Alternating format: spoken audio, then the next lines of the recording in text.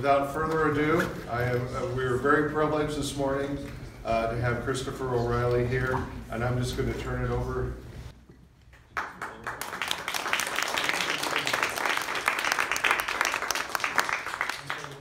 I am very happy to welcome you. One of the other things about the masterclass format that is hopefully helpful to everyone is that I will be making my impressions known not only to the performers, but hopefully in a manner that will be useful to listeners and fellow pianists at large. So we'll do it that way. Without further ado, Paul Sri has a prelude from the Waltz over Clavier. Here's Paul. Is he warming up? Sure. Nope, there he is. Do you need the music? Yeah, I'd like that. Thank you.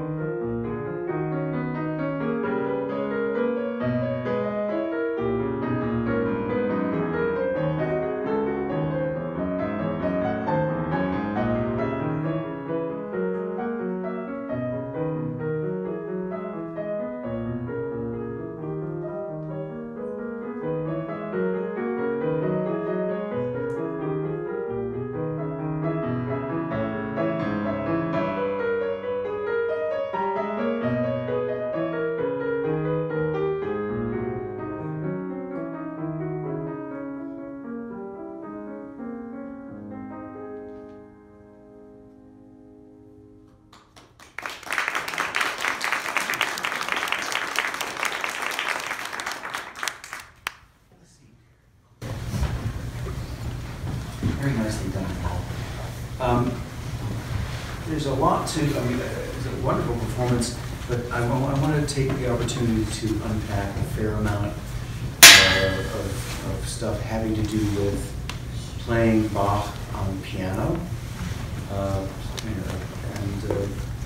I learned a few years ago, there was a great conductor, John Eliot Gardner, wrote a book about Bach, and it was not only a biography, but it was a book of his own journey through conducting all the cantatas and all the major liturgical works. And it was called Music in the Castle of Heaven. And I had the opportunity of reading this book. I do all my reading on the stair machine, so there was a lot of time on the stair machine. And while I was reading it, I listened to all of the cantatas and masses and everything recorded for the Bach bicentennial a few years back, recorded by my favorite conductor, particularly of Baroque works, Nicholas Harnoncourt. And it was a real blissful event and process. But the first thing that occurred to me in light of working on and working through Bach is that Bach, Mozart, and actually, believe it or not, Brahms actually was mostly a choral composer. Those three composers in particular wrote primarily vocal music. And so when we have arguments about whether it's okay to play Bach on the piano instead of the harpsichord. I think it really sort of, the argument really falls flat, because basically what we're doing is playing music that was written, you know, as I say, Bach wrote primarily vocal music, and so there's primarily a vocal impetus, which is probably the most expressive instrument in existence, the human voice. And so the idea of, you know, listening to Harnoncourt conducting these cantatas and listening to all of the variations of vocal articulation at the piano, we tend to really decide, sort of in a blanket sort of way, to play things staccato or legato. And I learned from all this listening to Bach that there are as many articulations and durations to a note in particular as there are consonants in the German language. And there are as many ways of connecting a phrase as there are connecting a vocal phrase. A vocalist doesn't necessarily make a seamless legato from one note to another. They are seeking to make a phrase work. Does anybody know what a slur means, for instance? What does a slur mean? Anyone have a guess? When we see a slur, we usually say, oh, well, you know, it means we need to play this legato. What a slur, but you know, but that falls flat, because then, for instance, what do we have? We have notes with dots on them, staccato dots, but a slur over that passage. So that gives a lie to it. I think it's easiest to say that a slur means these notes belong together. And that there are all kinds of ways of making those notes belong together. And it may be a matter of making a sort of a seamless legato, and it may not.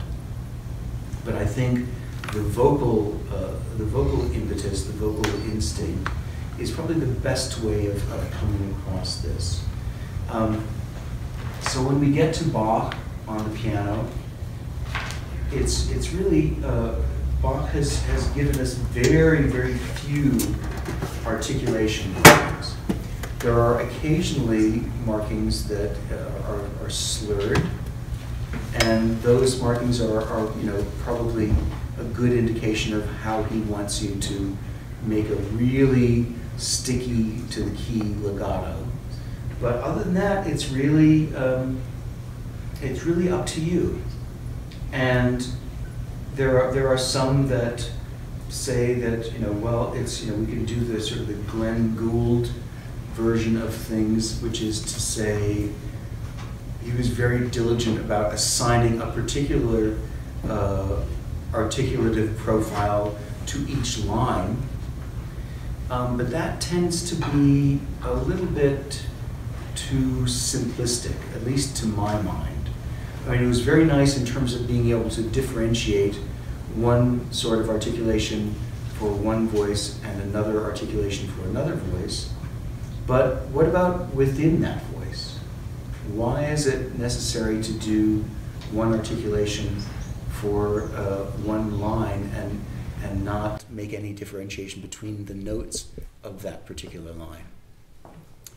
So I think the idea is that, you know, we need to take Bach at his word. He gives us the notes, he gives us the lexicon, the language that we need to get through a piece, and then it's up to us to decide how we want to interpret that.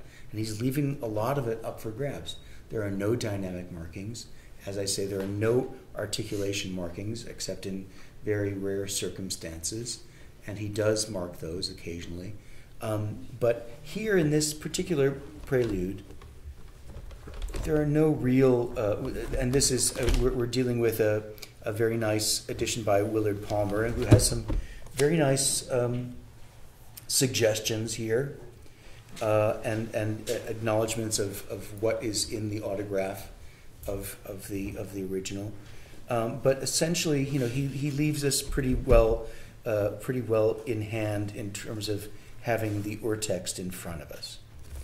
So this particular prelude reminds me a little bit of an allemande.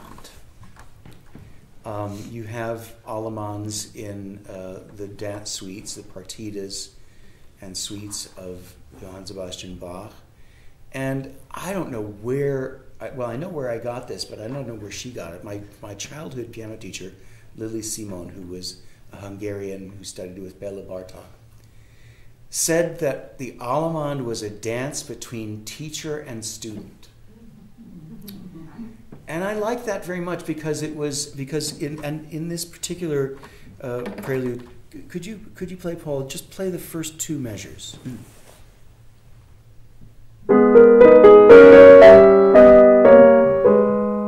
No, two measures. So you hear very nice. We hear the melody in the right hand, and then we hear it in the left hand. And that's basically our guidebook. If you're in a foreign country, you've got a phrase book. That's going to show you the vocabulary that you're going to be using for the rest of your trip. And that's basically the vocabulary. That's basically the phrase motive fragment that we will be using to traverse this whole thing. And basically, in a fugue, you have truly imitative reaction and interaction between the primary voice and the secondary voice. In an allemande, especially in light of this idea of it being a dance between teacher and student, you have imitative but more emulative motion. So we have the melody, and then throughout the piece that's going to change, and the response of the left hand is going to be emulative but not necessarily strictly imitative. So I really like that image of it being a sort of a dialogue, or the teacher goes first and then the student follows and maybe has a point of interest to add to the situation. But let me sit down for a second, Paul, because what I want to do is ask you to look at this in terms of a sort of a vocal phrase. We have a very tight circumscribed set of steps. And then it sort of opens up a little bit. And our editor has, Willard Palmer, has actually marked a crescendo. Of course, we could never do a crescendo on a harpsichord, but it's a nice way of illustrating this contour, which starts out very circumscribed and then widens out a little bit.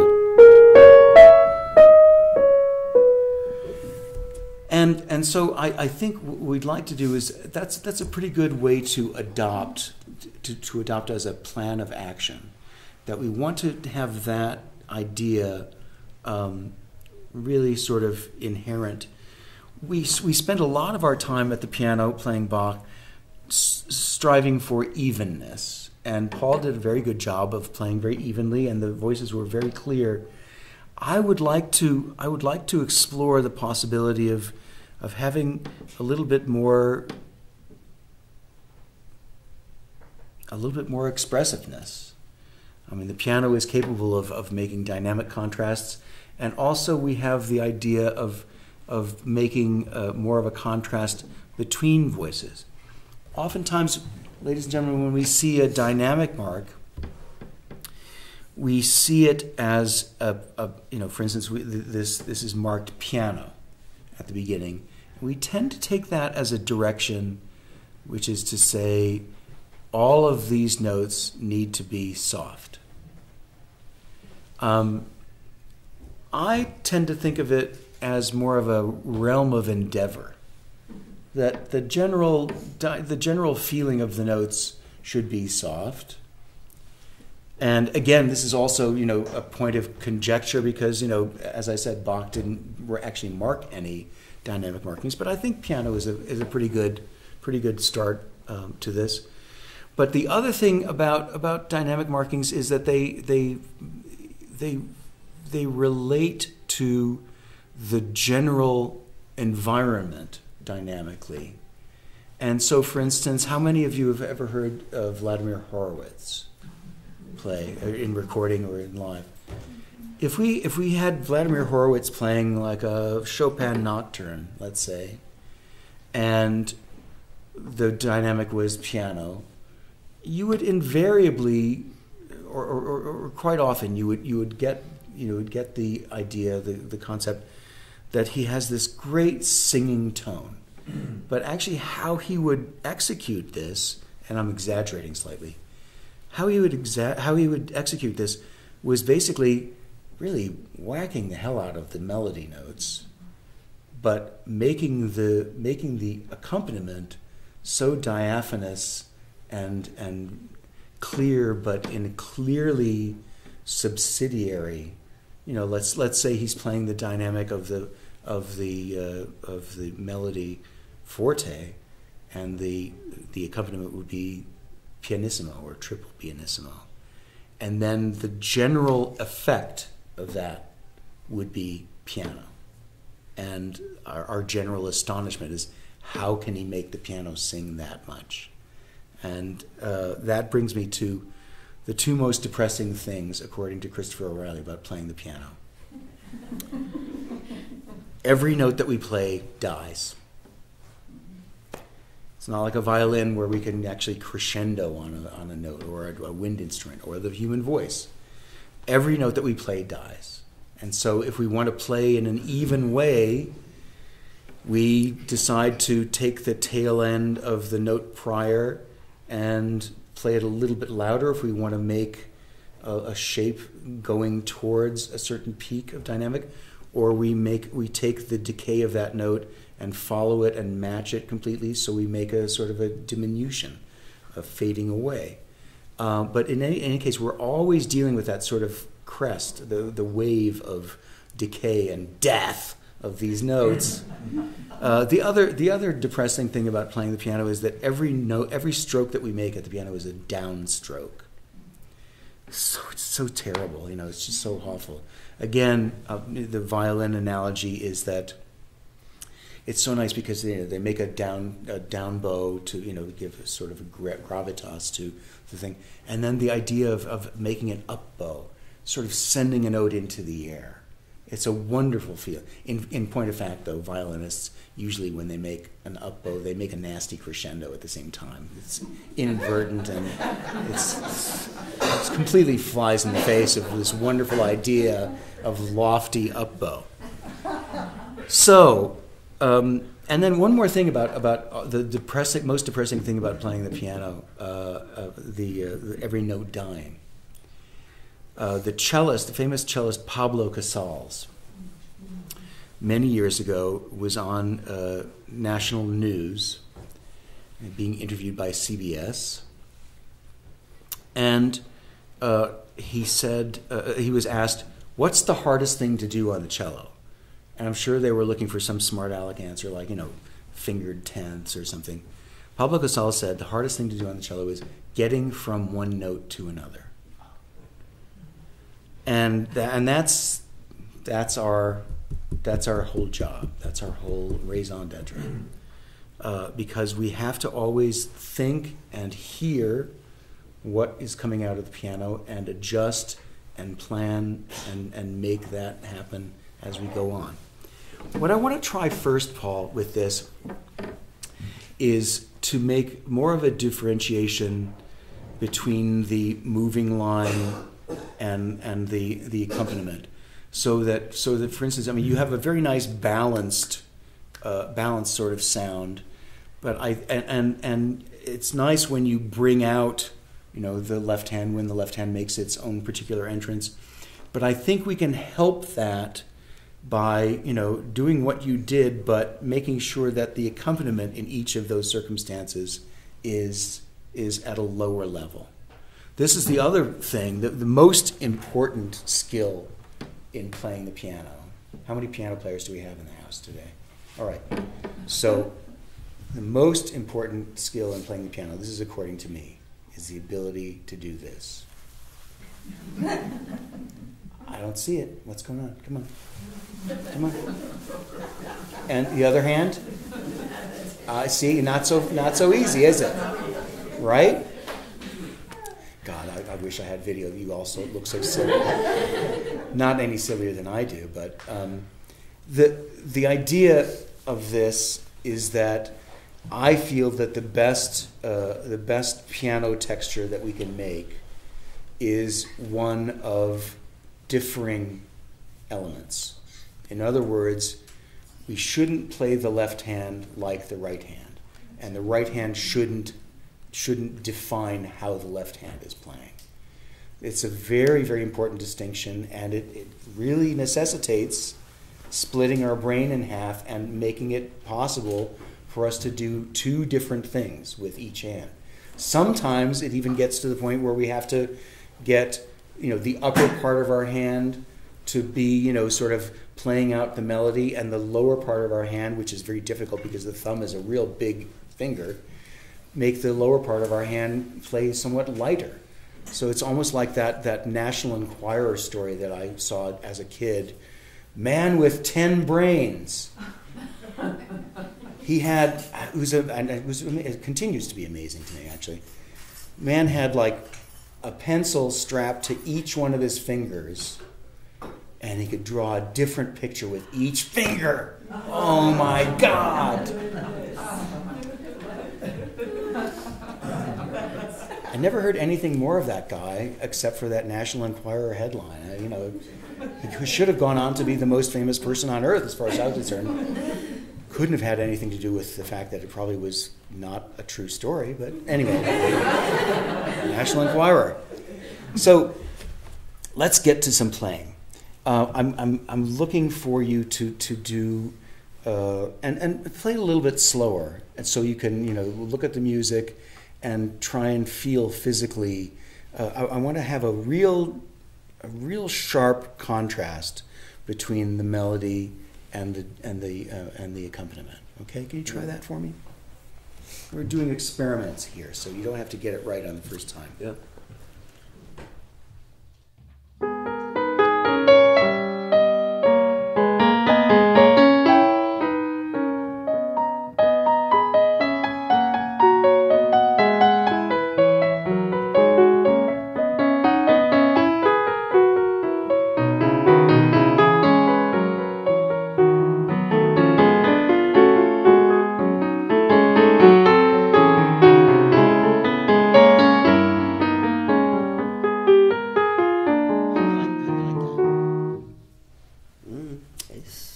Nice. How do you guys like it? How do you guys like it?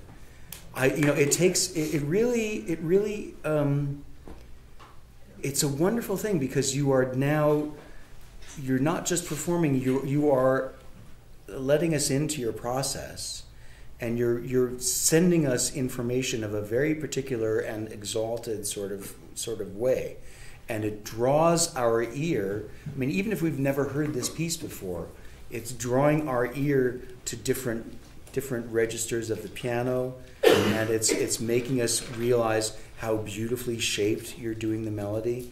It's less of a vertical event, note by note. This is a very, very important moment here.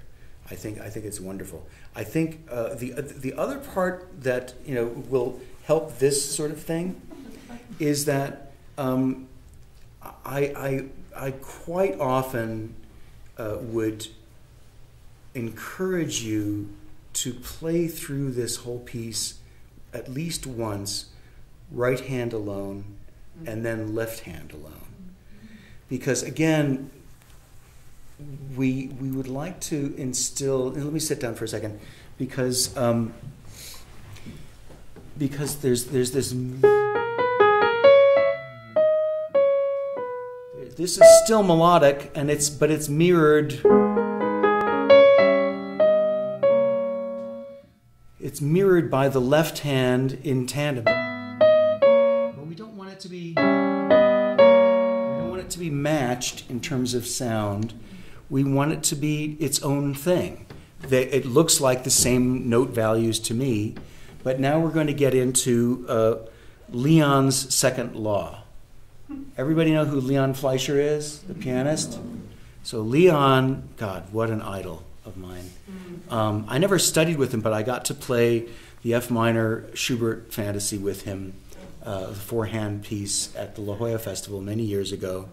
And so working with him was a dream, and of course listening to him speak, he always has pearls of wisdom at every turn.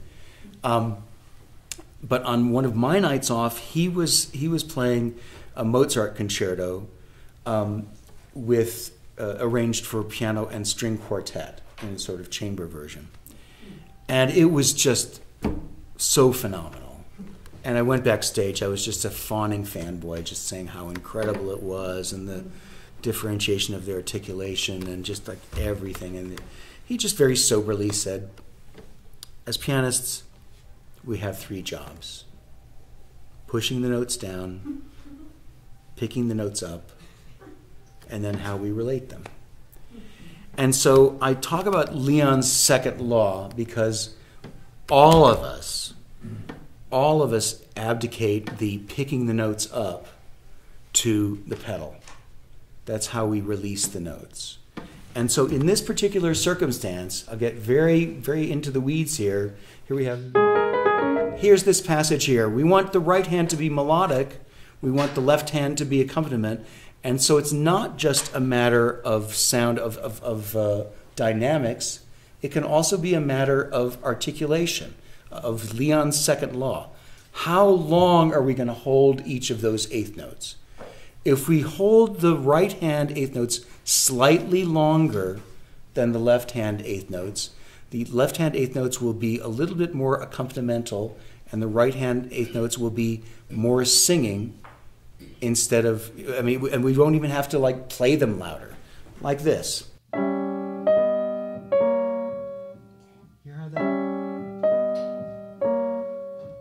It just hangs on longer, but I'm making that as a conscious decision. And so this points up the idea that everything I know about playing the piano I learned from the Twilight Zone. You unlock this door with the key to imagination. Beyond it is a dimension of sight. Look at the score. A dimension of sound. A dimension of mind. And that dimension of mind, and a dimension of time, right? Time also has a great deal to do with it. But right now we're dealing with sound. And the sound is what we want.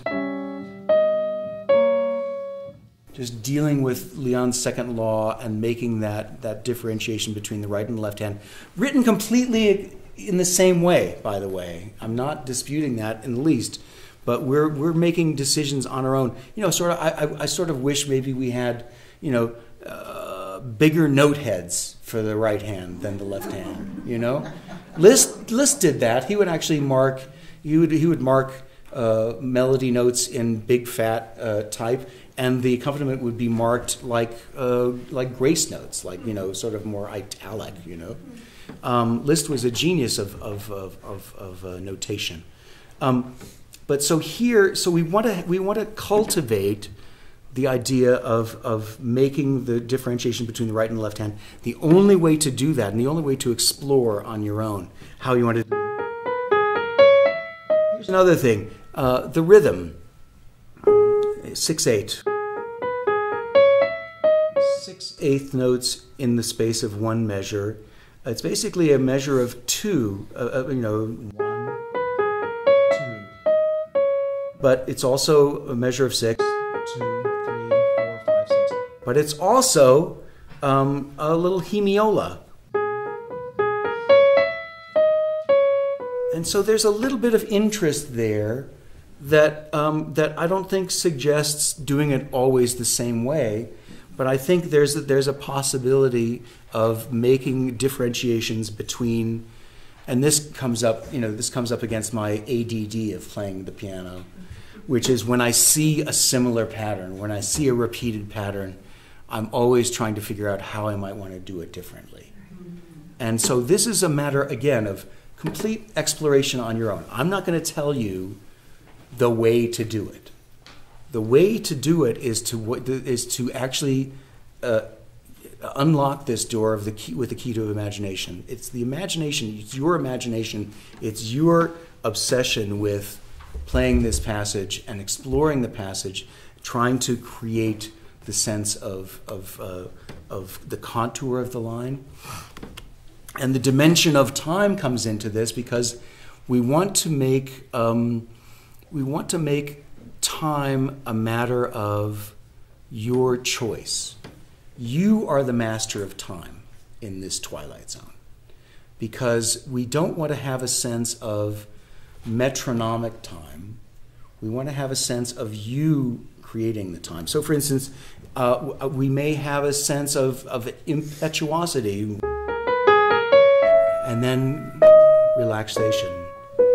That also gives us a sense of the shape of the line, but it engages another part, another parameter, another possibility of dealing with phrasing, which is to say, the more you have in control in terms of the tempo, how you set the tempo, how you react to local events, about whether we want to play it a little bit faster or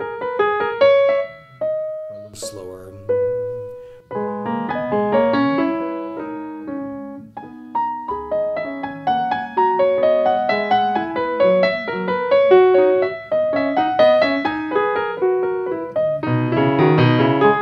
I take a little bit of time.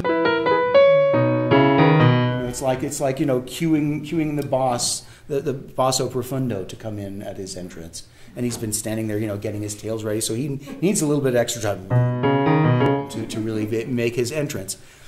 You create the time.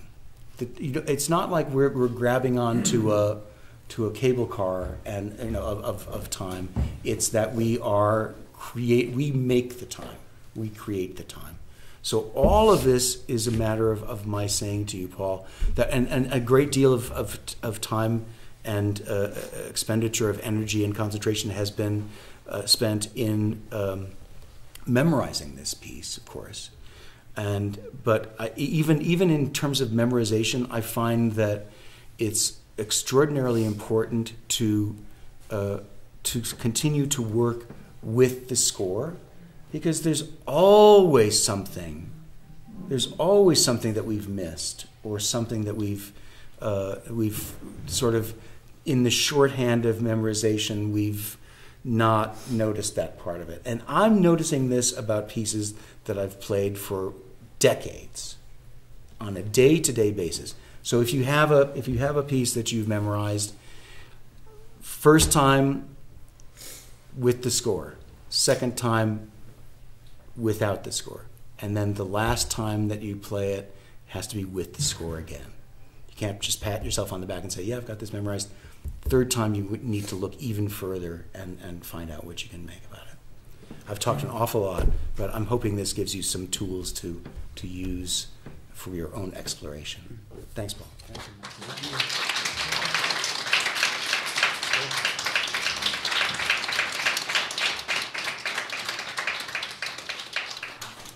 We have Gideon now playing some Ginastère.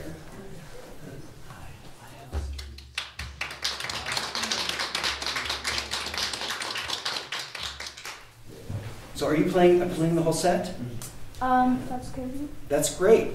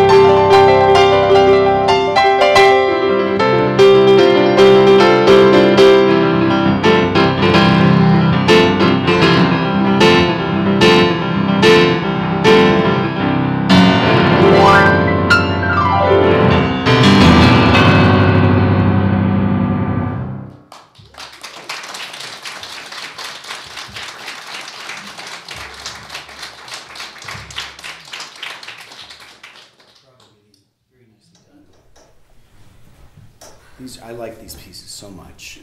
You play them so well. I want to get into the Twilight Zone idea of the dimension of time, and the dimension of time being one that we should have control over. And I'm going to suggest something to all of you. Let's say we're practicing a passage that we know pretty well. Let's say we're going to go through a passage or a page like 3 times. I'm guessing, I see a show of hands, we start out a little bit slower and then work it up to tempo, right? Is that a fair assumption? I think that the way to gain real control over the passage of time and the way that we can actually control time on a moment-to-moment basis has to do with 2 things. One, a very, very nuts and bolts way of practicing it. Let's say we're going to practice it 3 times. First time, a little under tempo. Second time, slower. Third time, slowest. And now, I'm not going to recommend that we do what I heard Rachmaninoff did, which was to play just like 1 note at a time. Like, that completely seems out of context to me. But obviously worked for him, the greatest pianist that ever lived. But one of the things that, the other aspect of this is actually a physics situation, which is to say that every passage that we play, if we want to have great control of, we want to actually be able to count it and measure it in half. So in other words, dun, dun, dun, dun, so in other words, we have 1/8 notes, but I want to have the ability to count da da da da da da da da da da da. So in other words, for every 1/8 note, I want us to be able to count in our heads, and most likely it's easier. Well, it's not easier; it's harder. I'm making it more difficult. It's harder, but I think we want to count it in 16th notes. And this has to do with a physics syndrome called Nyquist's syndrome, which is to say that for every measurement that we make, it's possible to make that measurement at least divisible by half. And so that takes us into this situation where, for instance, like if we want to slow down, for instance, if we want to make a slight ritardando or a ritenuto, I find that this method of counting, particularly when we're dealing with sort of rubato in a sort of a nice emotional sort of way, I think we can make a more feeling of organic rubato if we do this da da da da da da da da da da da. You know, in other words, rather than slowing down dun dun dun dun dun dun. You know, that's we're doing it 1/8 note at a time. If we're doing it da da da da da da da da da da da, it's much more solid. It's much easier to discern, to judge whether we're actually doing it in a what seems to be a much more obviously organic sort of way. So I'm going to suggest that for all of these movements, because as I say, you have everything is very much in hand, very much controlled and in hand. But I think there's even more excitement to be had if we decide to take a passage, or particularly a repeating passage, and da da da da da da da. You know, we have this passage that eventually ends up fortissimo and ritardando. Well, rit molto. Anybody know the difference between ritardando and ritenuto? You call yourselves pianists? No, I mean it's an honest distinction, and ritardando is exactly what I'm talking about in terms of this very mathematical, geometric slowing down. So we get slower note by note. Ritenuto is more of a general sort of feeling, like holding back the reins of a horse. So you're not holding back the reins of a horse to make every one of their steps slower. You're making a general sort of sense of holding back. So it's kind of hard to tell because, you know, some composers just mark rit and they don't make a differentiation. So others mark ritardando for one and ritenuto for another. You know, Liszt is, of course, very careful about things like that. Others are not. Cinastera is not particularly careful about this. So, but I'm just pointing that out as a distinction that we can make, because I think that it's nice. What you're doing is you're making a ritardando molto, and I think it's probably better in this circumstance. I think we ended up hanging around on this note for a little bit too long, wouldn't you say? Aren't you anxious to move on?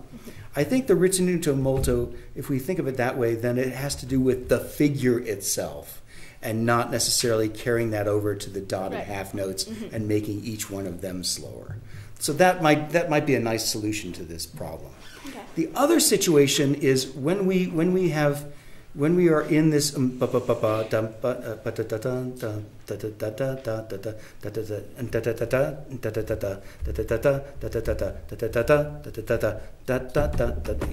think we can take each one of those and with the dimension of time make each one of those passages a little bit more weightier, eighth note by eighth note. Because I know, for instance, when you make a nice crescendo in the third one, you actually sort of hold back to the top of that fortissimo, and it actually helps the fortissimo, but not because you're actually playing necessarily louder than you have been before, but because we have this added dimension of time in creating that tension. So that it's like we're pushing against a giant steel spring. The closer we get to the wall, the harder it is to push. And so the closer we get to that sforzando fortissimo, you very wisely and very integrally and very dramatically, theatrically, you make each one of these eighth notes a little bit slower. He doesn't say anything like that, but it's a very, very good musical instinct on your part, Gideon. And I think that in passages like this, where we're obviously starting this passage of repeated passage work in forte, and then we end up at this ritenuto molto in fortissimo, I think there's a pretty good chance that we want to create, if not through dynamic contrast, because he hasn't marked a crescendo or anything, but we want to make a crescendo in tension, and by doing this, by spreading the eighth notes out a little bit more each time, we can create that tension. I can go further and say, all I want you to really do in this repeated passage is make these eighth notes in the right hand a little bit longer. You hear what I'm doing? Mm-hmm. I'm not making a ritardando, but you hear that there's more and more space. And that also has to do with something I want to talk about from the very beginning of the piece, which is to say that that we tend to, in this sort of way, we tend to make the right hand and left hand play together. But if we were doing this as an orchestra piece, it would take a split second for the cellos and violas, well, because they're violas, to react to that downbeat. So if we were looking at the left hand alone, if we were really reacting, we were really reacting to it, that downbeat. If it was a true reaction and not just because of your fantastic technique, just playing them in time, that also sets up a localized set of tension that, again, doesn't involve slowing the tempo down, but it demands a more integral sense of true reaction between the right hand and the left hand, true interaction. you know, so rather than, you know, not, we don't want to make it sort of roll all together. And the way I know that that's a good idea is because at the end of this particular passage, the right hand is just playing its rhythm on its own. The left hand's just kind of giving up the ghost. So the right hand is sort of victorious. You know, the left hand is a little bit worn out from doing all those offbeats. So I think we need to accentuate that right from the very beginning and set them up as different textures, right hand and left hand. Do it a little bit slower so we can hear that reaction and interaction.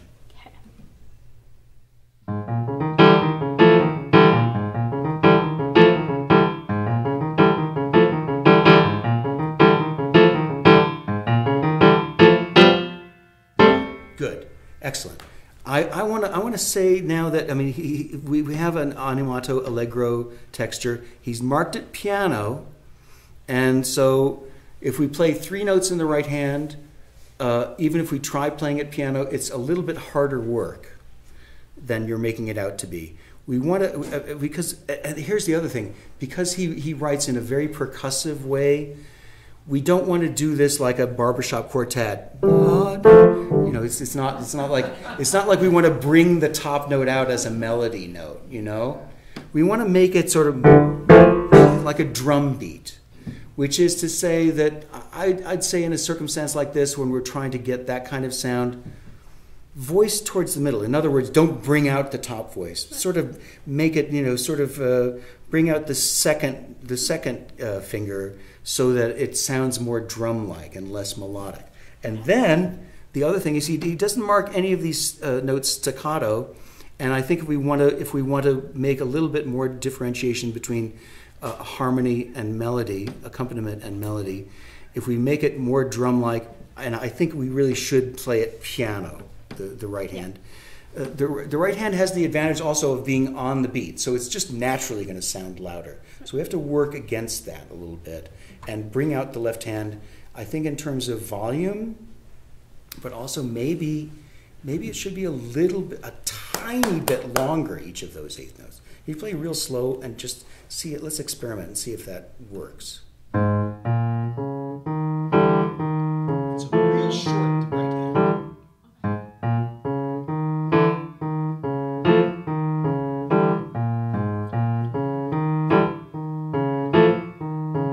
Good. Just speed it up a little bit.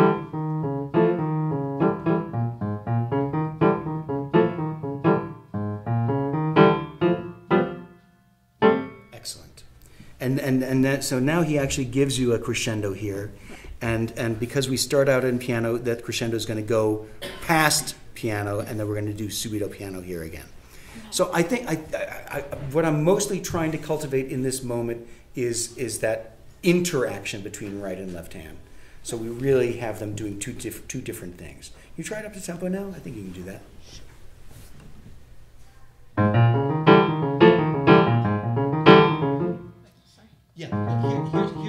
Here's one clue. I think in order to cultivate this reactive sense between right and left hand, think real hard about not letting the left hand just kind of fall into place. Think about really, actually play the left hand alone. 1, 2, 1, 2, 1, 2. So 1, 2, 3, 4, 5, 6. 1, 2, 3, 4, 5, 6. 1, 2, 3, 4, 5, 6. 1, 2, 3, 4.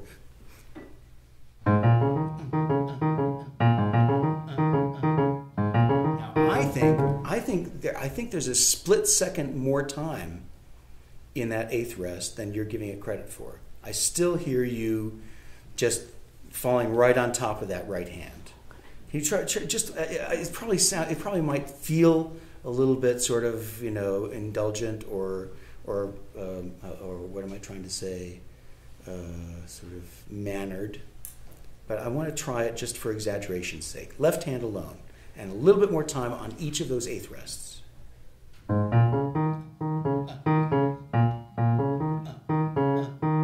Yes. That's going to make it pretty exciting. Let's try it both hands together now. But really try and make the left hand more like a viola, more like, you know, lazy and not really playing on time.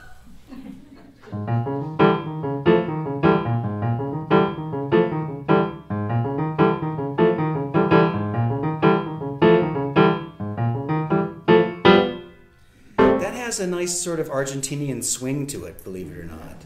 And I don't think we're messing around with the tempo too much, are we? We're just kind of, it's sort of got a nice insouciance to it. It's very nice. I want to get to this passage here where we're going to do exactly that kind of thing, but now the right hand is going to be reacting later and later. Where's a good place for you to start, Gideon? What's nice for you? Good.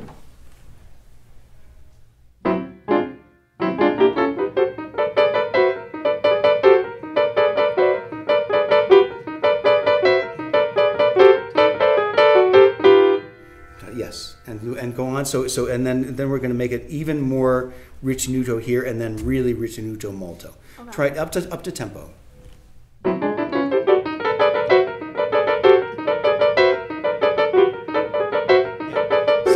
Because you hear your right hand wanting to just kind of fall into place. Mm-hmm. You really have to work it, and I think this is gonna happen when we do what I was telling you about. Practicing it slightly slower the first time, again even slower, and again even slower. Because now you're well in your mode of having worked this up nicely up to tempo. Yay us. And so what I'm saying is, in order to gain control of time on a moment-to-moment basis, we have to really plant ourselves in this sort of slowness. And again, it's going to be very hard in this piece to count it in 16th notes, but when you practice it slow, let me sit down and see if I can do it. I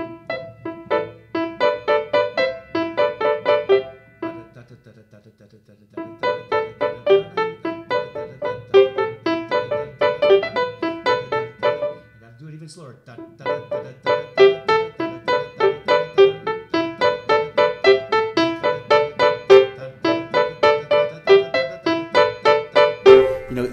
That's the kind of control we want.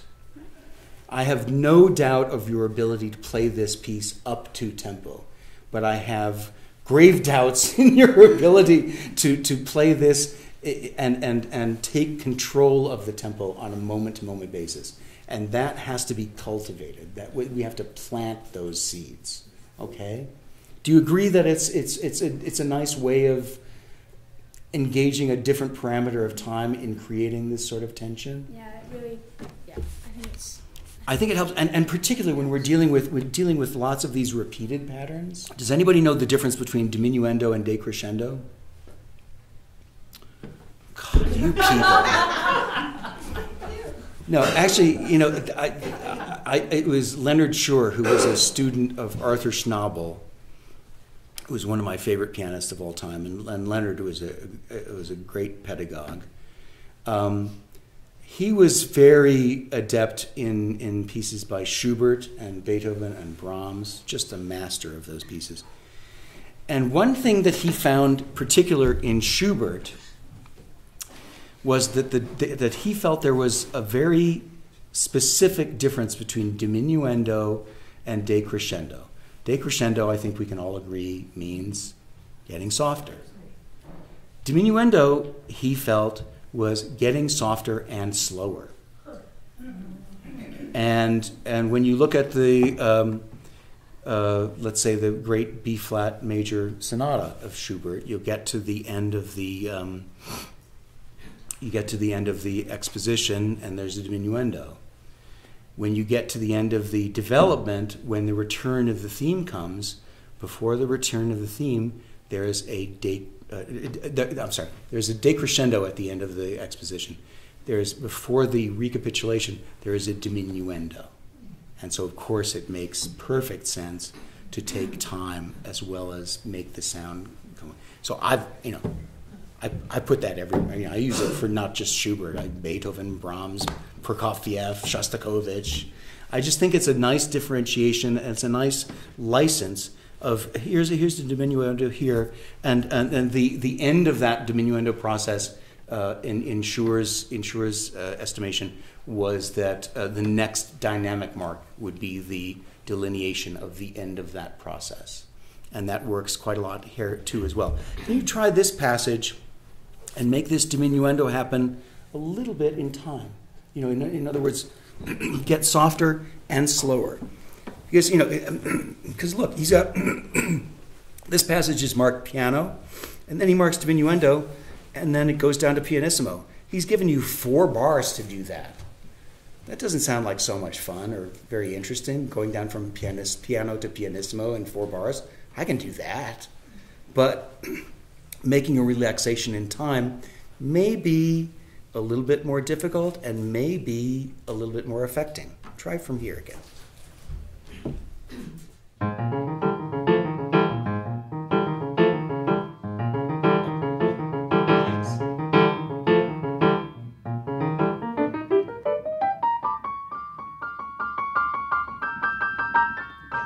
So that was an exaggeration, but it has a nice sort of sense of floating up rather being driven up, and so that also helps the decrescendo aspect of the diminuendo is to relax slightly. I mean, so you'll play with that, and that'll be a different thing. Let me sit down now for this second movement. He says dolcemente espressivo. Espressivo is like one of my least favorite markings ever, especially like when it's. I mean, if it's at the beginning of a piece, that's fine, but composers mark espressivo in the middle of a passage, and it's like, play this expressively. Like, dude, what? I've been playing like a cold fish this whole time, so you have to like remind me. Jeez, thanks a lot. I think the way I finally make peace with myself about espressivo is that I think espressivo, and I can find this particularly when it's marked in the middle of a passage, I think is an invitation to play slightly out of the bounds of strict tempo. I think that's what they're saying. If it was in a vocal score, it would be, they would write con la parte, with the vocal part, follow them. They're going to do something funny here. And it's going to be slightly out of time. It's going to be expressive. It's going to be a little bit out of time. One of my second least favorite markings is dolce. Play sweetly. Oh, great. Any hints? Like what that's supposed to be? Are you saying I don't play sweetly? You're saying my sound sucks, Dolce, I think, is again a polar pair, dolce and cantando, which is actually a mark that comes up in the 4th measure here. So when we have a passage and we want to play it, it's in a singing fashion, cantando, singing, playing it like a singing part. That's one thing, and we would usually support the vocal part with the accompaniment. I think dolce, besides sweetness, I think dolce connotes a sort of fragility. Let's say sweetness and fragility and sort of gentleness would be part of the thing. So we want the melody to sing out, but maybe I think the way to get that dolce is to make the left hand not so supportive. In other words, not giving a nice cushion for the right hand to sing, but letting the right hand sing, and you're just kind of leaving it out there, sort of in a floating sort of way. So he marks at the beginning of the piece dolcemente espressivo. So and I think the dolcemente espressivo denotes in the right hand what he then marks as piano cantando. So the piano line, the melodic line, needs to be very forthrightly singing, and the left hand needs to be a lot less. And also this idea of espressivo, he says tempo rubato right at the beginning of the piece in parentheses. And so I think we should really approach this. I mean, there are 6/8 notes per bar, but if he's all of a sudden at the beginning saying tempo rubato, he's saying, I don't want you to.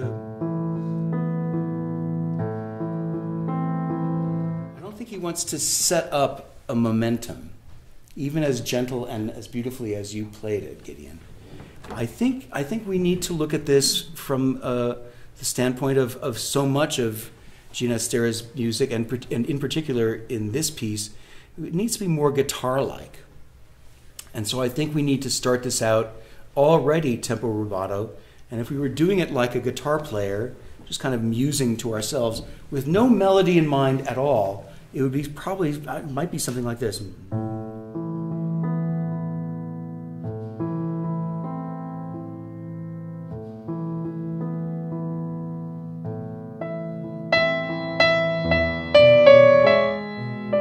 see what I'm doing? How's that sound? Sound good? So yeah, think of it like a guitar line. Don't worry so much about the tempo, and also take very seriously his pianissimo marking, which in this particular piano texture, even the best pianos, even the best Steinways, will always tend to, when we have repeated notes, get a sort of a waxy buildup.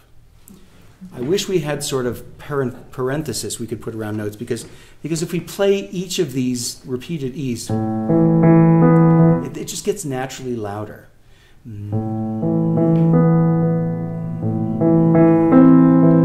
So if I was doing this and they weren't repeated, I would go, and you can even hear that on the way down, that E I played a little bit softer, because I've already played the E. The E is in the pedal, it's resounding. So when you go after it the second time, I think we might want to like really pick it apart and say, that's basically the texture we want. So these next two E's, we want to start that first E has to be a little bit under, so that the second E carries that sound to that ensuing C.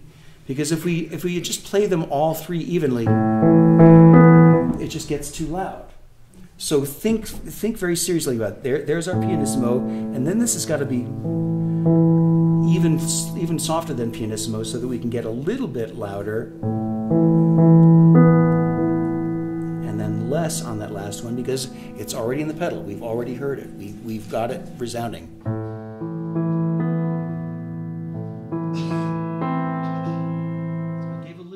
To that one, because I wanted to prepare that C. And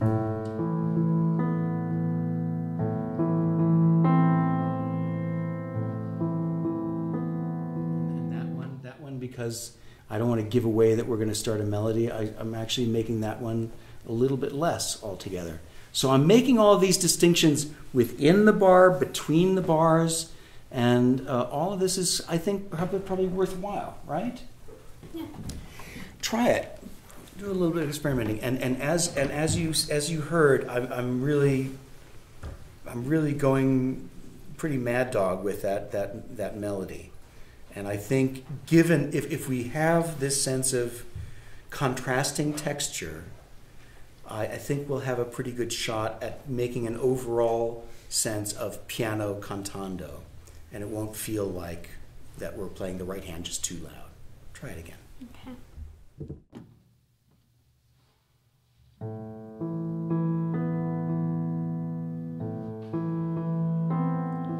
One more thing.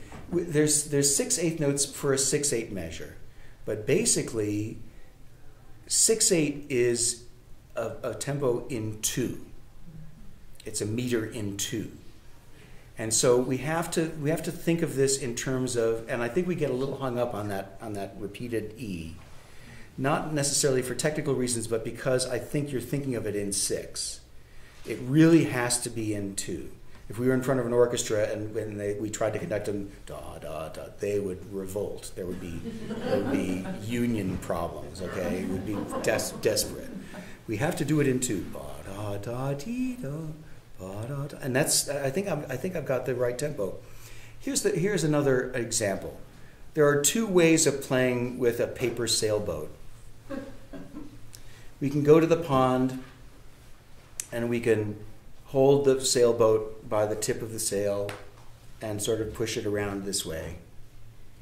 Or we can put it in the pond and go like that and see where it goes. I think we need to do the second one here.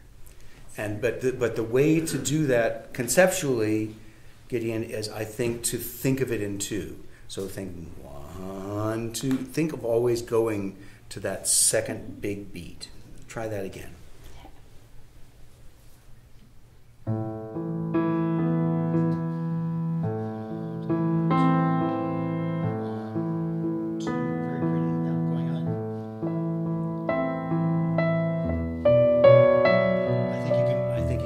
You've set up a beautiful atmosphere with the left hand.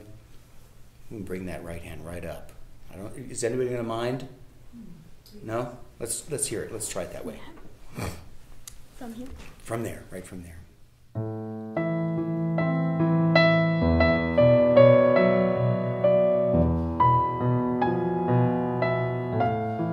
And again, don't make the left hand influence the right hand. Don't make the right hand influence the left hand.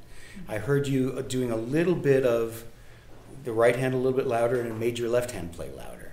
They've got to be separate dudes, okay? And you've had 3 measures to get used to that idea of making that very soft diaphanous accompaniment. So just stick with it. Okay. You don't have to change the left hand at all, okay? So, but maybe let's do it from the beginning, so you get a feel of that, and then don't think about the left hand anymore. Just think about the right hand.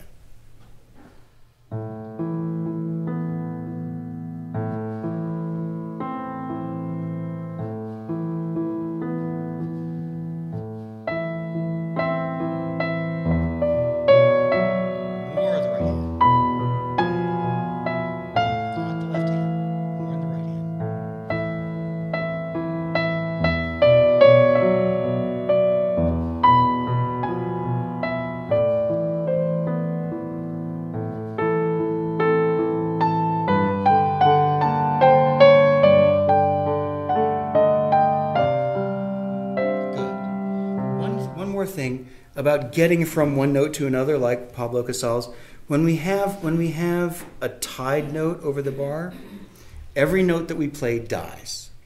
So if we have a melody note that needs to be sounding for 2 eighth notes against a little bit of and this needs to be more accompanimental, we need to make each side of our hand, each side of the right hand do different things. The right hand is to continue cantando.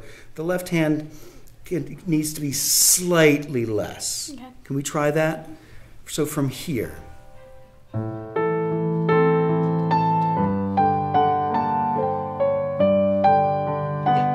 So I understand da da da dee da. We wanted to make that die a little bit, but it's actually tied over 3 eighth notes. So we have to not die so much. Okay. So that the melody continues. Try let's hear the right hand alone, right from there. No, see, we need the top, we need more juice on the top. Yes, because we've got, I understand that it's a nice idea to bring out this little moving voice. That's going to happen on its own because you've got the moving notes taking care of that. We really need the help with some juice on the top, right there.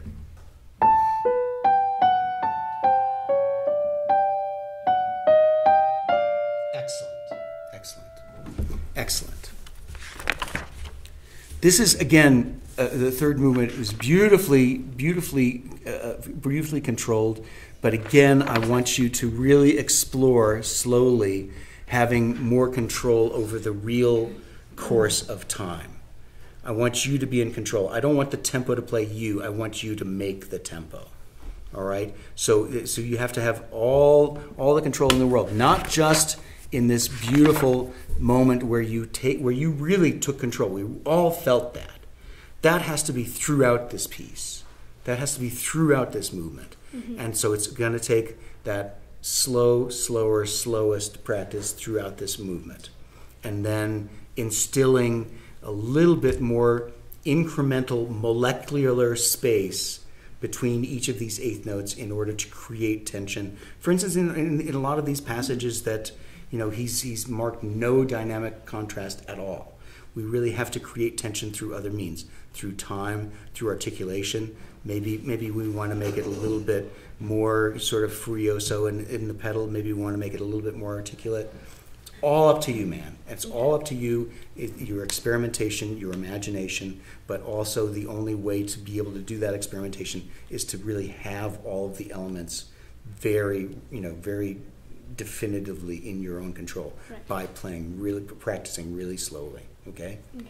Thank you, Gideon. It's a pleasure working with you.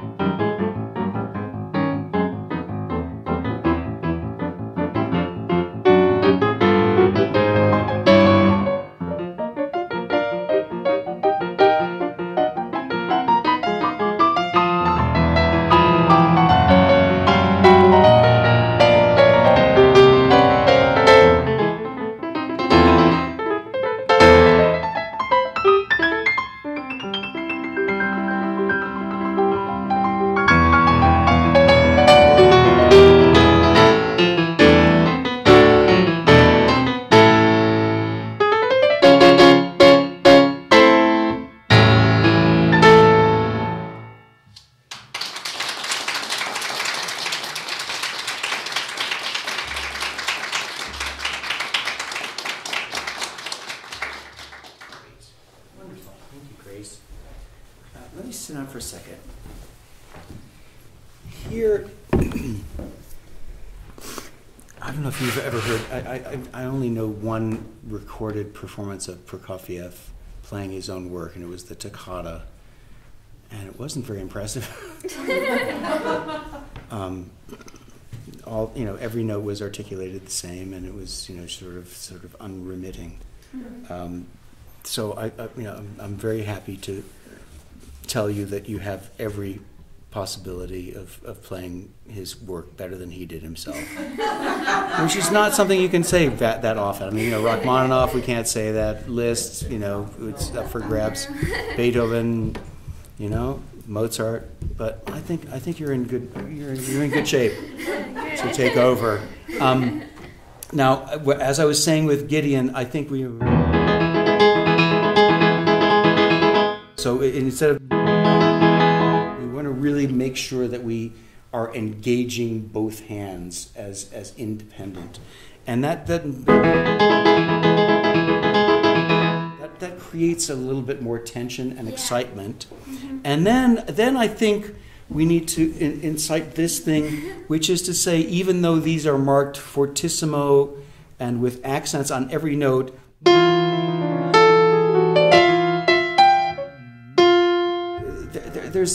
we can talk about things like fast key speed and slow key speed.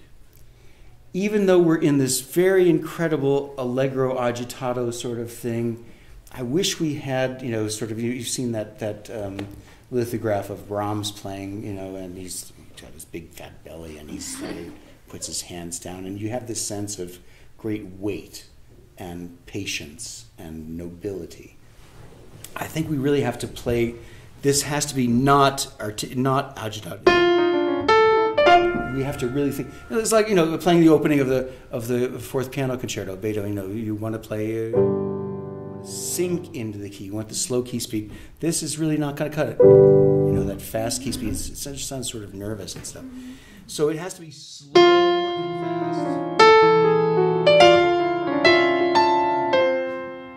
And here, so difficult because we want to have the both notes ringing.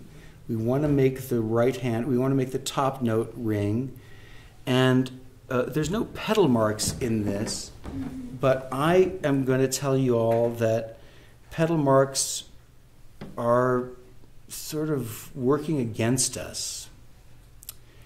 Because if we want to make a legato line and we follow the pedal marks, if we change the pedal right on the note itself, it creates an accent. It doesn't take into account the sound that came before that we might be trying to connect. So I think that we really have to address these things. And this is not in this for this particular circumstance, but we have to really look at the pedaling that we do in terms of what is going to facilitate the line. So in other words, if I wanted to connect these melody notes, and I wanted to do pedal and then change pedal, what I do, watch my feet, everybody. If I did it sort of as we would normally do, we would change, right? We would change on the beat. I maintain that we need to do the following. Here's the pedal. We're in the pedal, and then there's going to be a split second that we're going to have the pedal down when I strike this note, and then I'm going to change just slightly after it. What that does is it creates a connection between the note before and the note after. And there's just that split second where it might be a little chaotic, but most of what you're getting out of it is a true connection, a true legato sound done by the pedal. There was a joke about what the greatest invention in the world was. And somebody piped up and raised their hand and said, "The thermos." The thermos? Why do you say the thermos? It keeps hot drinks hot. It keeps cold drinks cold. How does it know?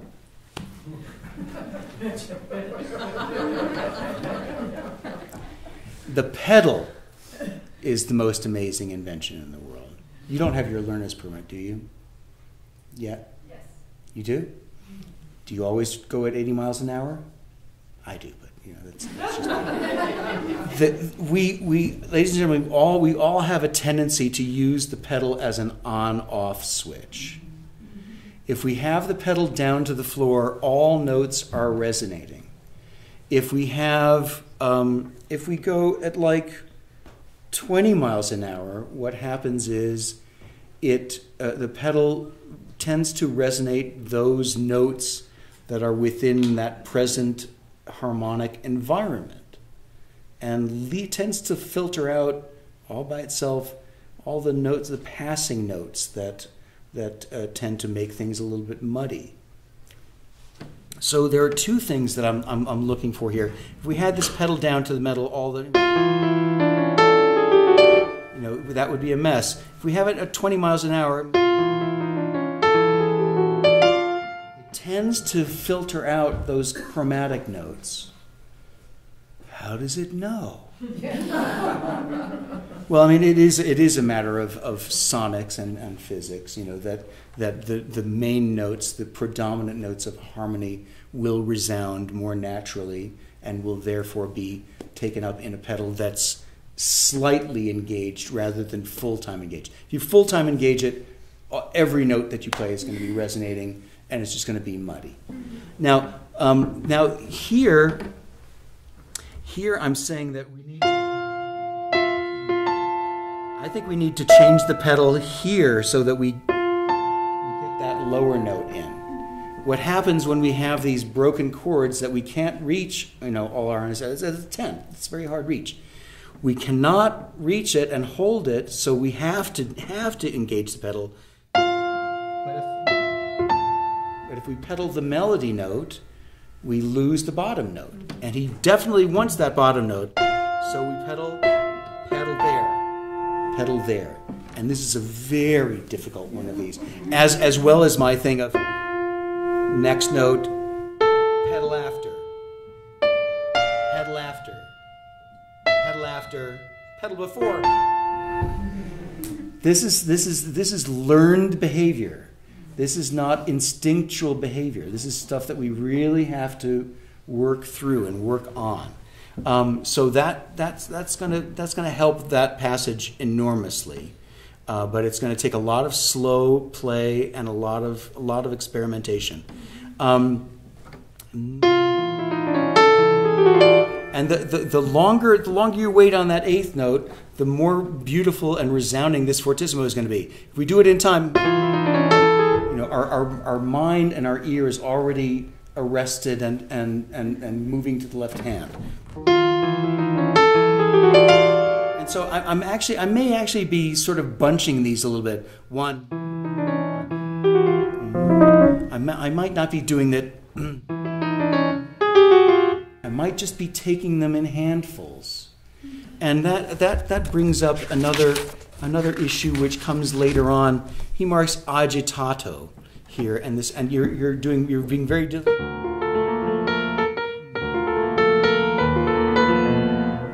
I think this is another one of these circumstances where we'd like to maybe take these 16th notes in a handful, and that creates a little bit forward agitato motion, and it also makes it a little bit easier to make the melody come alive.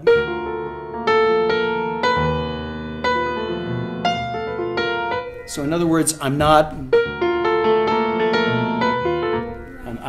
making a dynamic shift between melody and accompaniment, but I'm also making a very slight rhythmic shift, and I'm saying these 16ths are not motoric. That's not. That's right. Motoric, and that's where we're creating energy and excitement through the actual rhythmic implementation of those triplets. Here, these are just like guitar, like guitar chords, like strummed guitar chords. So that's one that I wanted to note in passing, because that's another one of these situations where we want these to be not necessarily rhythmic, but more atmospheric. And that, I think, will make it a little bit easier. This precipitato, of course, you do this beautifully and rhythmically, and it's all about the rhythm, the moving forward in this passage. So these 16th notes we really want to be chewing on at all times. That's great. That's fantastic. Now, he marks this secco, which is a good idea, and it reminded me very much of that Prokofiev performance of the toccata, because virtually every articulation was the same. And he's saying secco. He wants this to be short. He also played almost completely without pedal all the time. But I think we really have to, again, still differentiate for ourselves that we're trying to make a melody happen here. I mean, and he didn't mark it. He actually marks a rest here, and he marks a rest between here and here. I mean, he's really serious about this. He does not want these to be connected in a vocal sort of way, which goes against his sort of inner nature. Do you know that at 8 years old, Prokofiev was writing operas? So he has innately this, again, like Bach and Mozart and Brahms, this innate vocal sense. But he has this very acerbic, modernist sort of mentality, and I think very Mozartian, in terms of the absolute perfect antecedent consequent structure of his phrases. They're very, very square, very almost predictable, but beautiful and very melodic. But here, this secco, I'm thinking we want to have just a tiny bit longer the melody notes. Do you hear that? Yeah. Rather than all the same. Can you try that a little bit? It can be a little bit slower so we can sort of do some experimentation and not feel too self-conscious. Okay. So,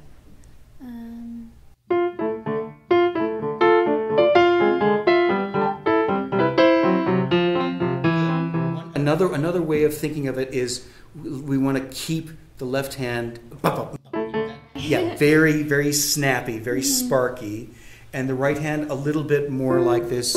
Actually, can we hear this passage once? Because I was trying to cultivate in you that sense of slow playing in the melody and fast playing, quicksilver playing in the left hand. Can you try that? okay.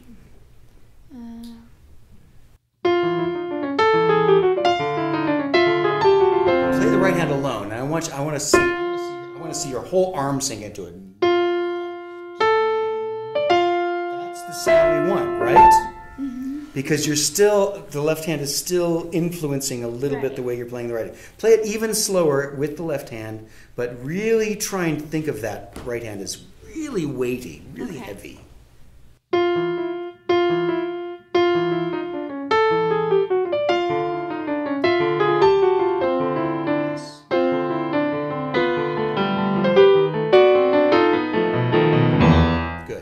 I think it's quite clear that we're still dealing with instinctual ways in which the right hand is influencing the left hand, left hand. So this is, again, a situation, and I know you have this technically, but I want you to cultivate your imagination by practicing this separate hands, so that we can really make the right hand feel, I mean, because that was immediately just gorgeous when you were doing it on its own. Absolutely, and but we have to cultivate that by splitting our brain in half, by playing it at least once through. I wouldn't say it page by page. I would say phrase by phrase, because each phrase has its own texture, has its own sort of chemical balance between melody and accompaniment, and also each has a difference of potential in terms of differentiation of texture. Let's try that with this passage here, this secco passage. So just play the right hand and just think about playing a little bit more, into the keys, a little bit more melodically.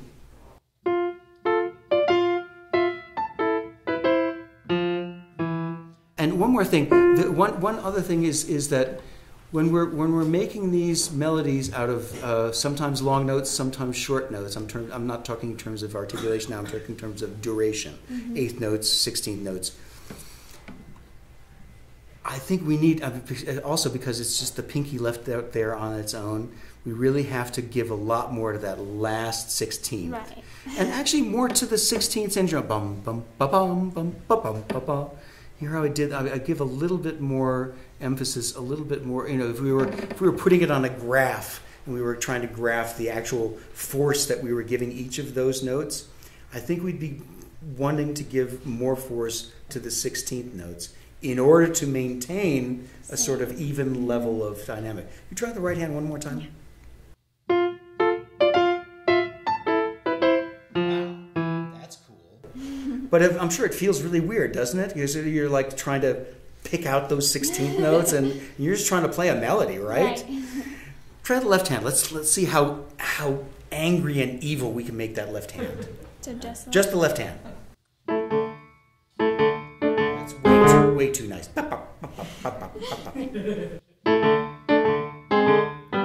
Play one note at a time. That's one way we can do it. I want you to play 1/8 note at a time, and you're doing beautifully, because I don't know how I ended up doing any teaching at all, because my teacher when I was young had me pick up my fingers like Lipizzaner stallions before I played them, and it was great for creating strength. But when I finally got to the conservatory, it wasn't until many years later, and hand problems and tension problems, that she said, how the heck are you going to know how to play the note, or if you're going to play the note, if your finger is up here? This is not helping. Everything has to be from the key. Everything has to be from the key. And so in light of the fact that we're trying to create this sort of evil, acerbic, devilish kind of sense of articulation in the left hand, we really have to start from the key and jump off as if we have an electric shock. Try one note at a time in the left hand. Let's see how short you can play those. I think you're sinking into the key all the way to the bottom. And the Steinway has a beautiful ability of being able to engage on half key. Do you have a Steinway at home, or do you have a Yamaha? We have Yamaha. See, the Yamaha does not have this distinction. So this is new to you. Yamaha is good at playing loud and soft, but this idea of having the sense of having sort of half key or quarter key, in other words, not sinking down to the bottom of the key bed, but really picking it off the surface. See how little you can play this note before you move on. Try that, just one note at a time. That's scary. That's beautiful. Because we're just doing one note at a time. I want to see your hand shoot off the keyboard. Okay. Yes. But it doesn't. But you're looking like Swan Lake here. It should be painful. Come on. Yes. Oh yes, that looks so neurotic. That's beautiful. So now a little bit faster. And do the left hand. And each note is going to be picked off like that. Does left hand still? Just the left hand.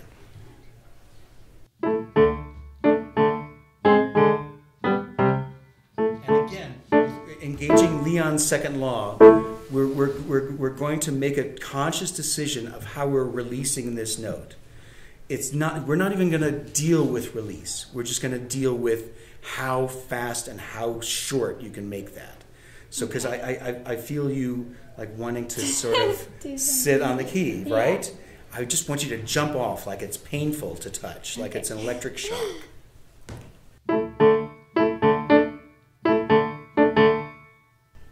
That's it.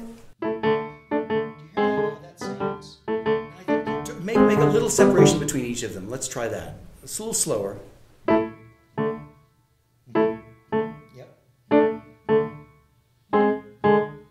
What's so beautiful about what you're doing is that after you've played the note, you are already ready to go with the next note. When you're done playing a note, you prepare the next note. It's not up here somewhere like I'm trying to get you to do that electric chalk thing. It's very diligent and very beautifully done.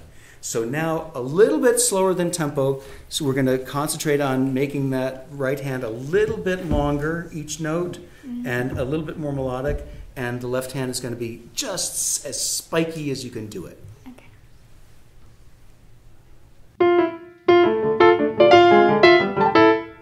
Excellent. Okay. Now the one other thing, and the reason I want you to do this a little bit, tiny bit slower, is that I want you to, like we were talking with Gideon, I want the left hand to react, really react, not just because I know you can play one hand after the other as fast as you like. I want to feel a little bit of the tension between the right and the left hand. So it's going to be, the left hand is not going to come in right away. Okay. We want to sort of acknowledge for a millisecond that melody note, and then the left hand is going to react. Try that.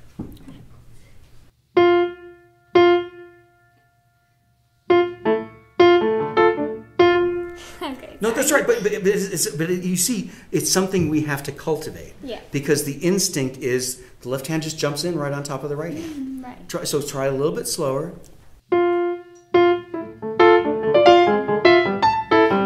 Try it even slower, and let's just for the moment, let's exaggerate the space between the right hand and the left hand. Go ahead, put an eighth rest in between there, just for practice, okay? Okay.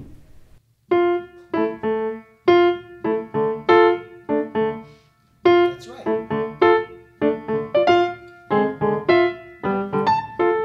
That's right. And now let's tighten it up a little bit. Now let's tighten it up a little bit. That's great. Okay. That's great. But this is a whole line of work, right? Yeah. And so that's why I'm saying we want to experiment with this differentiation between the hands and differentiation of articulation, even though it's not marked, phrase by phrase, because every new phrase is a new trick and a new equation to be solved. Right. So separate hands for each one of these phrases. And then all of these things, you know, where he finally gives you these are these beautiful passages of legato. I would like to hear this slowly, and I want you to think about how this would be. Actually, this is not a great passage to do.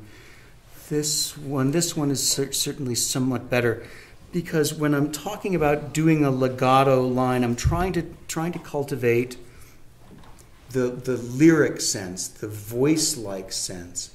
And so when we have intervals that are close together, chromatic things, that's fine. They can just happen in time. If we're making a little bit of a leap, like a fourth or a seventh, as we sometimes do, or an octave, we have to project that to our audience. And it has to be, in a sense, it's going to be a matter of, again, having complete control of time. Not just kind of grabbing onto the tempo and going, play just the right hand alone for me. Make it as legato as you can, but also when we get to those larger leaps, I want you to give a little bit of time so we actually hear you projecting that information of the intervals to us.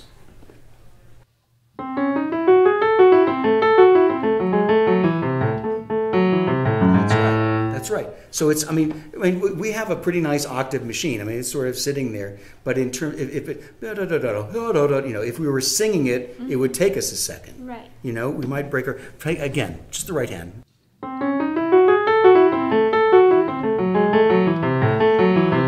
That's excellent. That conveys much more information to us. Do the left hand alone right now.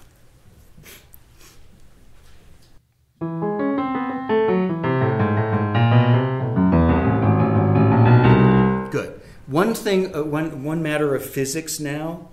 As we go lower in the piano, it's harder to articulate, and so in this passage, which is marked all under one slur, it's fairly okay and easy to do legato and fairly articulate when we get here. When we get down here, we got to chew on them a little bit more. They're going to be almost non-legato in order to make the clarity happen. Right. Because they're such booming notes, The connection is going to happen on its own, but because it's down there and there's all these long strings that the dampers have to work so much harder to clear that we have to think about, the articulation you use here is fine. The articulation you use here has to be a little bit harder work.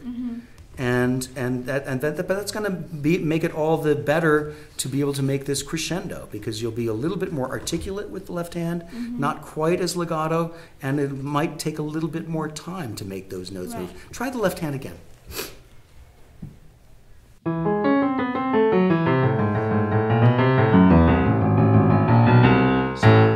A little bit more non-legato when you get down here.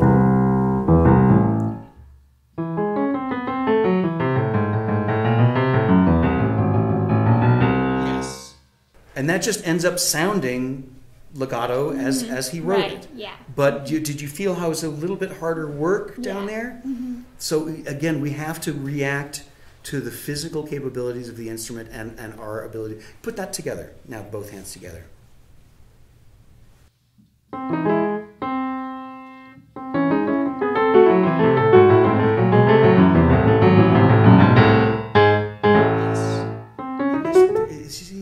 There's more sort of in and out because we've now established one point of view with the right hand and one point of view with the left hand, and the left hand is not telling the right hand how to play the left hand the right hand, and vice versa. Excellent. Now he marks a lot of these places dolce and semplice. The semplice is very easy, and you do that quite well. But I want to try that idea that we had of making dolce a matter of not being quite so supported by the left hand. We're going to hear the left hand, and the left hand is nice and legato, but we want to make it a little bit thinner so that the right hand is sort of on its own and unsupported. Can you try that for me?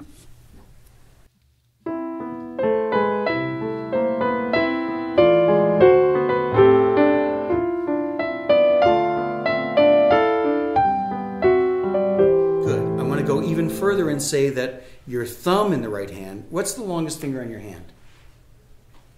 Third. Count knuckles with me. 1, 2, 3. Now look at your thumb. 1, 2, 3. Oh my God, it's a monster. The thumb is the hardest finger to deal with because it's the 400-pound gorilla in the room. We have to really work hard if we want to play lighter. I maintain that we want this top note to be dolce, and by making this suggestion that we want it to be less supported, I think that still prevails for this nice sort of middle, alto line. So can you make the right hand, prominent, and make the left hand, as you're doing beautifully, more subsidiary, but also this thumb line also a little bit lighter.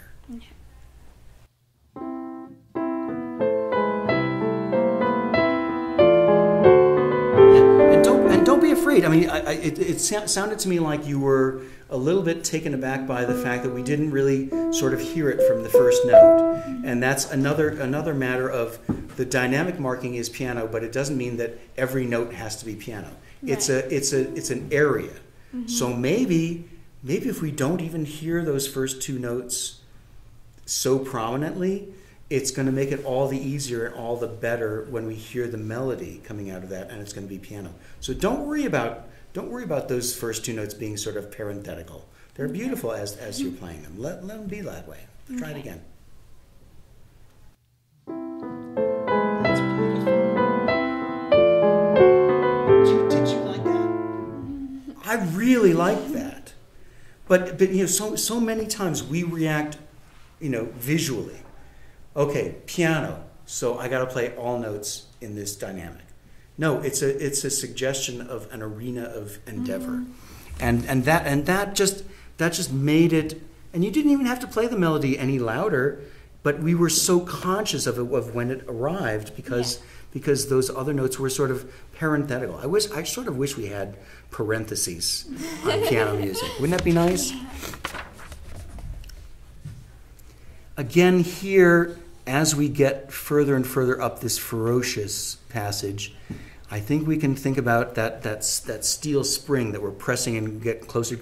It should become harder and harder to play as we get to the top of that. So if it gets a little bit slower, like that wonderful passage in Gabriel's third Argentine dance, if it gets a little bit slower to the top here, we're making a sforzando fortissimo on the penultimate eighth note. It's not. We don't want it to sound like a downbeat. We want it to sound like an offbeat. We want it to sound like it's pushing off the cliff. And then here he marks fortissimo and accents on every note. And what you did, I think, because you were afraid of the space that you were making, you started playing faster. I think he's really he marks marcatissimo here, and you really react to that very well. I think you have to react in the same way here and make the spaces as fortissimo and ferocious as the notes themselves. Don't be afraid of playing the rests. The rests are going to make this kind of sense of rhythmic and impetus tension that we love so much in this ferocious pass. Try from here, and then really lay into these, and don't move. Don't go forward.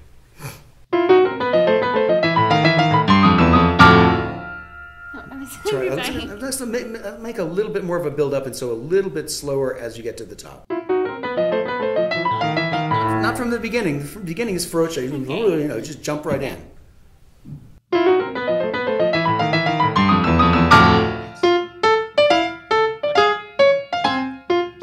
Play the opening tempo for me. The opening of the piece. So you're actually faster than that tempo. If anything, we got to be slow. Right from there. Right from there.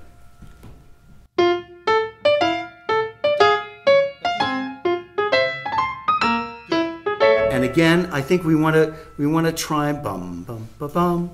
I think maybe the first and last of each of these phrases we want to make a little bit longer. Those eighth notes, if you wouldn't mind, try that.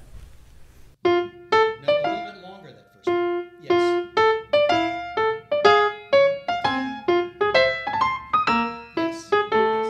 See, because this is not pretty, Grace. You play it so pretty. You got to play it like a mean old man, like me. Well, let's see if you can. Let's see if you can do that. Let's see if you can offend our audience with those two measures. All right. I really want us to be really upset by the way you play these. Try that. Okay.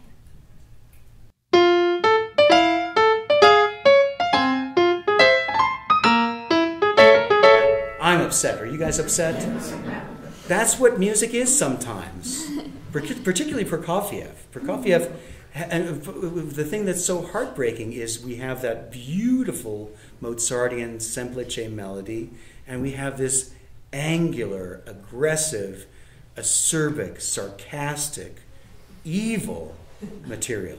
And so we really have to, and then the other thing is that the opening piece is neither one or the other. It's just very celebratory. It's like a brass orchestra all of a sudden. But there are these two polar opposites of behavior that you have to inhabit.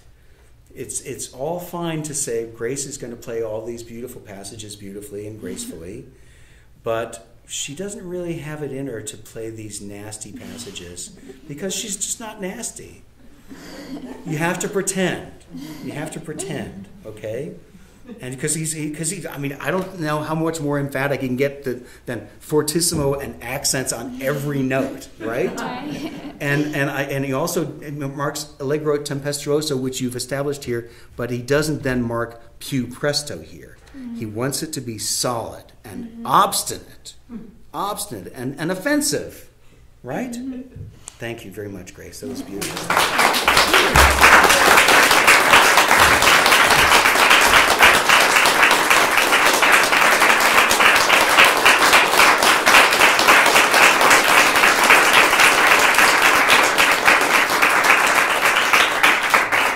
It's been a great pleasure working with you all, and you've all been a very patient and appreciative audience.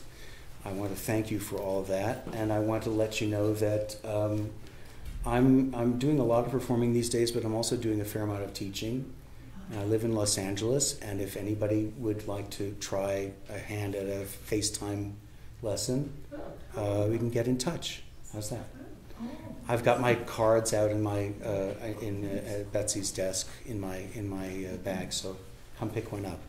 Thank you very much to our artists. It was really extraordinary. You had a question. Where are you playing tomorrow? Where am I playing tomorrow? Englewood. Right down the street of the Englewood Civic Center. Take one of those brochures. There's a brochure. 2 o'clock. At 2 o'clock. List. Right. All list. You just can't pass up. Symphony Fantastique. Oh my God. Symphony Fantastique, the first hallucinogenic piece ever written. And then the second half is the Liszt B minor sonata, and then the Don Juan Fantasy, based on Mozart. Thank you very much again, everybody.